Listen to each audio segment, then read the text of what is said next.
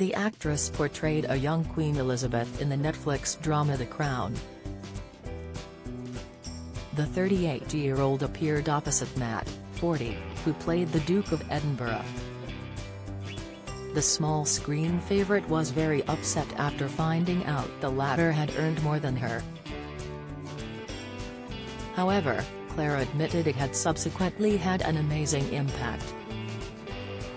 In 2018, producers revealed the star, who won 2 Emmys and a Golden Globe for the drama, had earned less than Matt.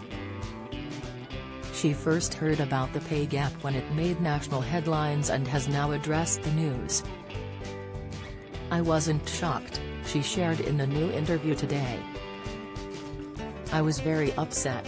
Not like, boo-hoo, crying upset. I was very upset."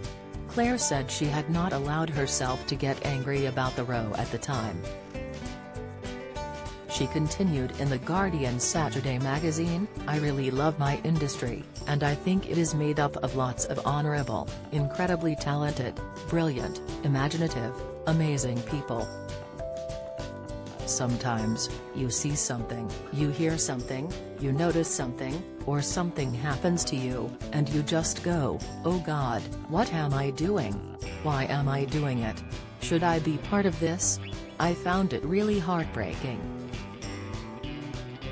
The Crown controversy came shortly after U.S. actress Michelle Williams made headlines when it was disclosed that actor Mark Wahlberg earned $1.5 million, £1.1 million, to refilm portions of All the Money in the World to erase actor Kevin Spacey, while she reportedly received less than $1,000, £728.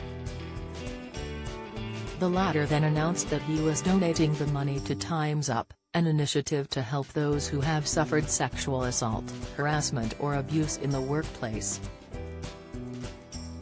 However, finding herself in the middle of the furore, Claire said she did not want to be the spokesperson for it. She added, "I just think everybody wanted me to behave in a certain way, in response to it.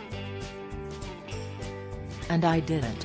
I don't think I should be honest about certain things about it, because I don't think it would be helpful. It would add more fuel to it."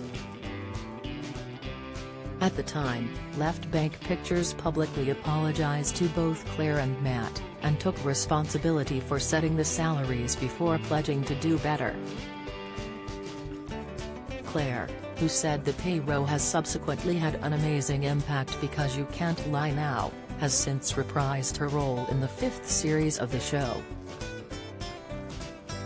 She appeared during a flashback episode showing the late Queen's visit to Clydebank in 1953 to launch the royal yacht Britannia.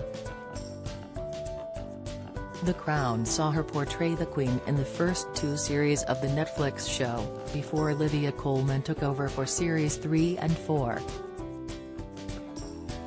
Imelda Staunton is meanwhile the star of Series 5 and 6.